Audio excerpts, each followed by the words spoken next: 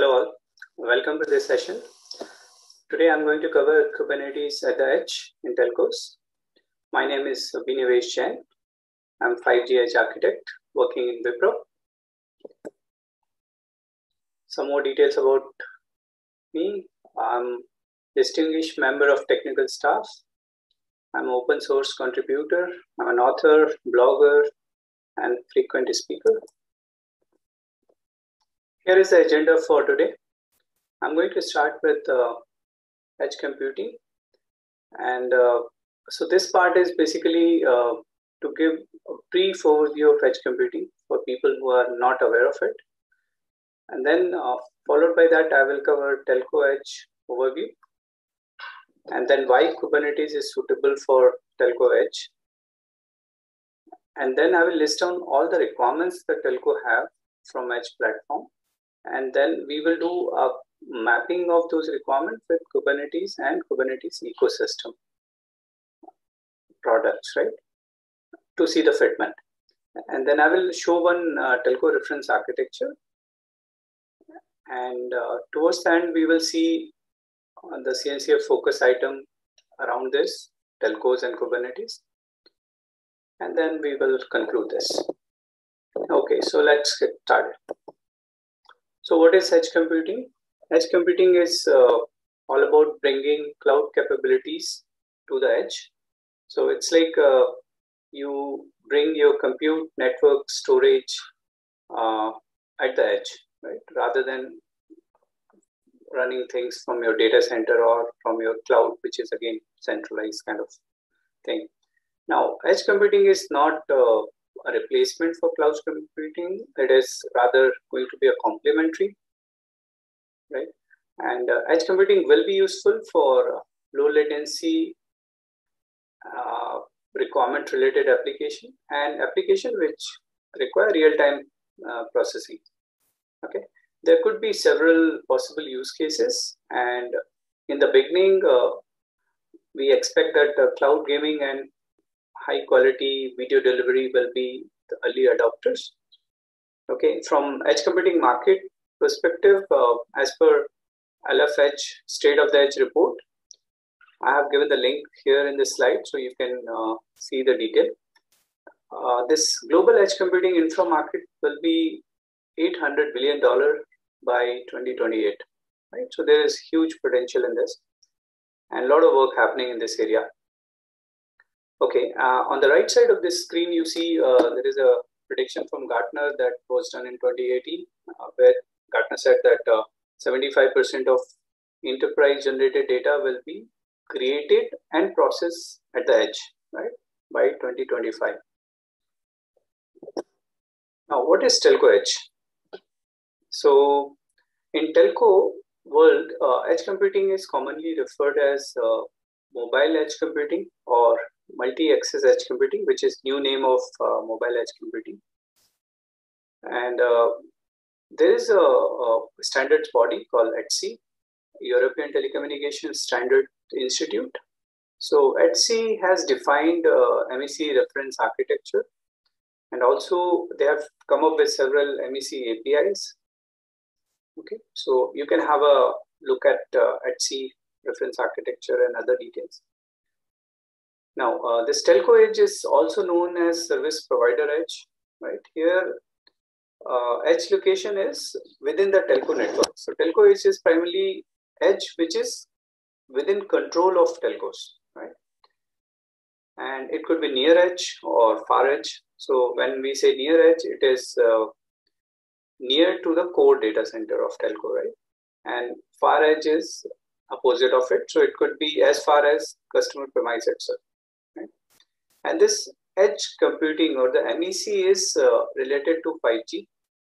In fact, MEC is going to be an absolutely necessary component for achieving 5G capability around URLLC, which is ultra reliable, low latency communication. Right? So 5G has three main capabilities. One is URLLC, other one is eMBB, enhanced mobile broadband, and third one is MMTC, massive machine type communication. Right? Okay, so why Kubernetes is suitable for Telco Edge?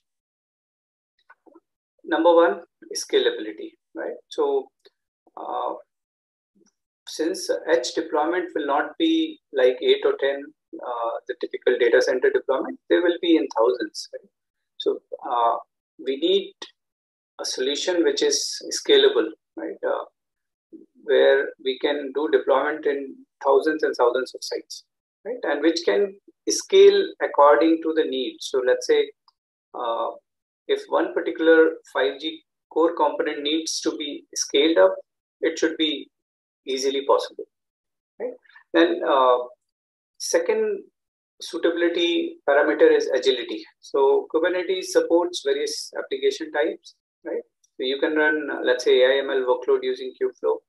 You can run serverless using Knative, and so on. Now, Kubernetes is a container orchestration system, so it has very good orchestration and lifecycle management capabilities. And the key feature of Kubernetes is it has portability across hybrid multi-edge cloud. So this feature helps in doing workload migration from one edge site to other edge site, right? Which could be in public cloud or which could be in another edge location, on-premise edge location. Okay, and then Kubernetes also give consistent user experience. It provides site resiliency by using the portability. Then it is also aligned to 5G core component, right? Let's say UPF can be placed closer to the consumer, right? And other components also. And Kubernetes is also aligned to Open RAN and cloud native nature of 5G, right? So there were major difference between 4G and 5G. That 5G was 5G rather is following cloud native architecture, right? And Kubernetes is synonym to cloud native architecture. So if something is compatible with Kubernetes, then it is assumed to be compatible with cloud native. Now let's see what are the key requirements of telco and how does Kubernetes and its ecosystem map to these requirements. So various telco companies have so many requirements, and I've classified those requirements into 4 areas. One is application area, right? So from application perspective, what I mean to say is that whatever is the edge platform, that platform should be capable of hosting various types of application. It could be AI application, IoT application, serverless application, and there should be some edge application lifecycle management option also. Right? From network function hosting perspective, telcos are looking for a platform that helps in hosting CNFs, which is cloud native network functions, and VNFs also, which is virtual network function, right? Which are running on VMs, right? So, and for private network, they are looking for VNF or CNF based hosting, right? And since telco workloads are very network intensive, there are very specific features which are required, like huge page support or SRIOV support, even multi-interface support, real-time kernel support, CPU pinning, NUMA support, PTP support. There are many more actually, right? So these are the technical features which are required in the platform. And from use case perspective, use cases could be related to cloud gaming, related to video analytics, related to IoT edge, and so on. So now let's see. So how these things are mapped. So many things are supported as is. Let's say huge page support, SRO support. This is already there in Kubernetes, and few things we can implement using related projects, right? Like Kubeflow can be used for implementing AI at the edge, or Knative can be used for serverless. Similarly, Kubert can be used for VNF hosting, right? And for tiny edge or IoT edge, we can use Kubernetes distributions like K3s, KubeEdge, MicroK8s. These are very small footprint based distributions. Okay, so moving to reference architecture. So, I mean, from previous slides, it is clear that we need Kubernetes to run Telco Edge kind of workload. But now, how? I mean, what is a reference architecture? How do we structure these components? Right. So this is one of the sample reference architecture that I have taken from Acrino, where I'm also one of the active member. So in Acrino KNI blueprint, which is Kubernetes native infra blueprint, the architecture is that at the bottom of it, you have bare metal server, you have virtual machines, you have public cloud based machines like AWS EC2 instances, right?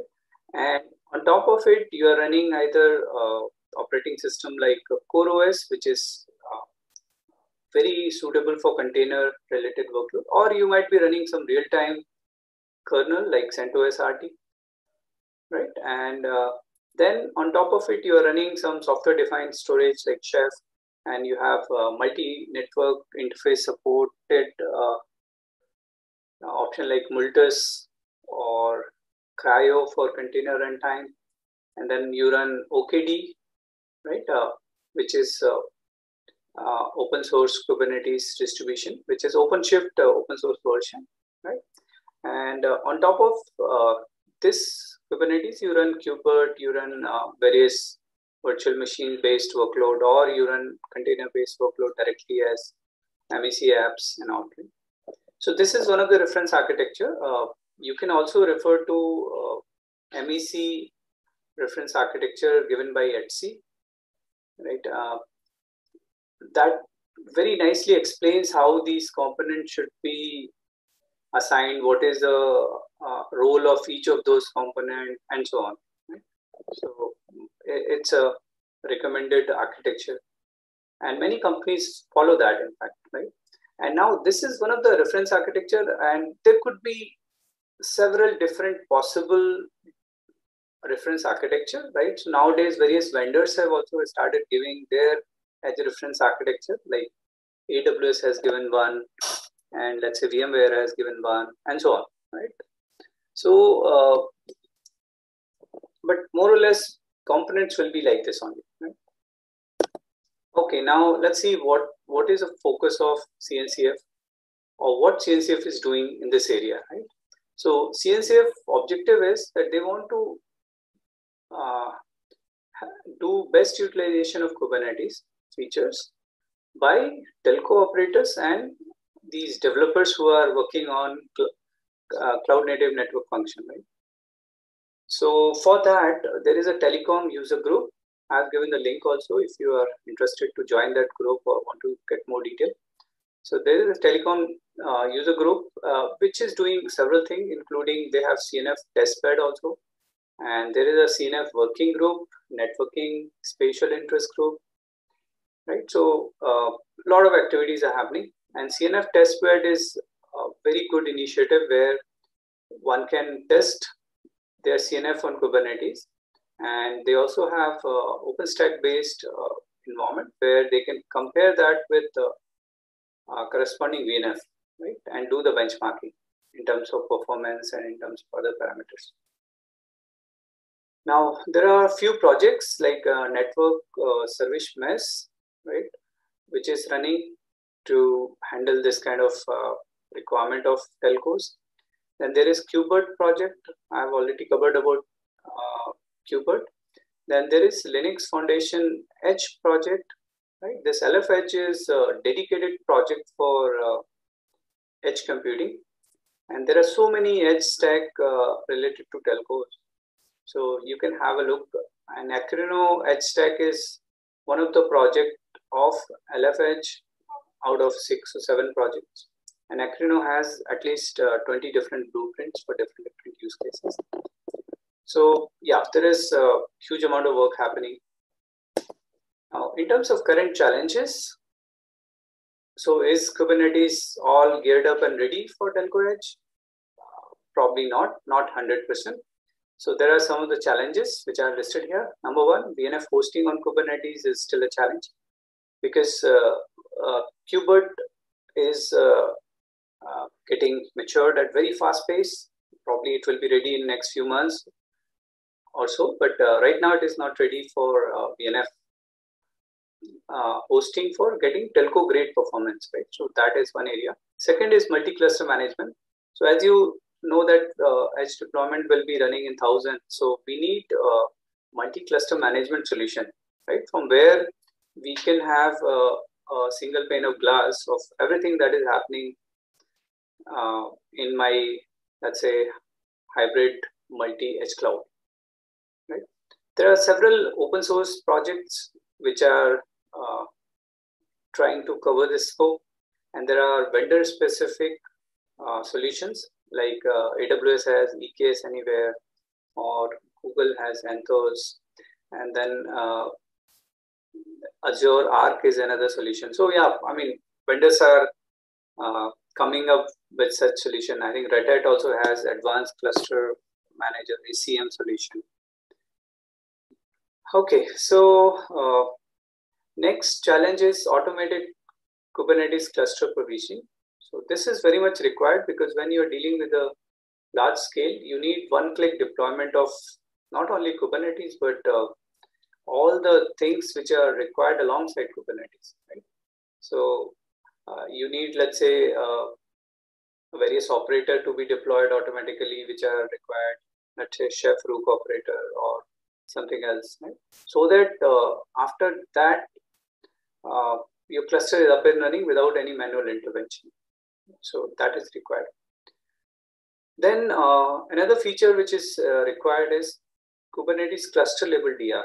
Now, what I mean by cluster level DR is when, let's say I'm having one Kubernetes cluster at edge site 1 and another cluster at edge site 2, and my edge site goes down, how do I move all the workload from edge site 1 to edge site 2, right? So that kind of DR option is required. Kubernetes as such is not built with that kind of architecture in mind, right? It is always single cluster kind of architecture, but we can achieve this kind of functionality by using various storage solution, like with sync replication, async replication at the storage layer, but those are quite challenging to implement, right? So, and migration in such cases is not very straightforward and easy. Even some of the best storage, container native storage vendor are still figuring out the way to provide seamless migration from one cluster to other cluster, right? Okay, so the last two challenges, one is VNF to CNF conversion is quite challenging, and deployment complexity is also very high. The key takeaways here, telcos are becoming software defined. Earlier, they were very much appliance centric and all, and not only telcos, but even the OEMs are also becoming software defined. And telcos are getting ready for playing bigger role, right? And cloud, Kubernetes, open source, these are going to be essential technological components in telco's journey, right? Edge native applications are also being built, and edge native application will be built on top of Kubernetes. And so far we were talking about edge and Kubernetes, but Kubernetes role is not limited to edge. In fact, Kubernetes is also used by leading 5G core vendors,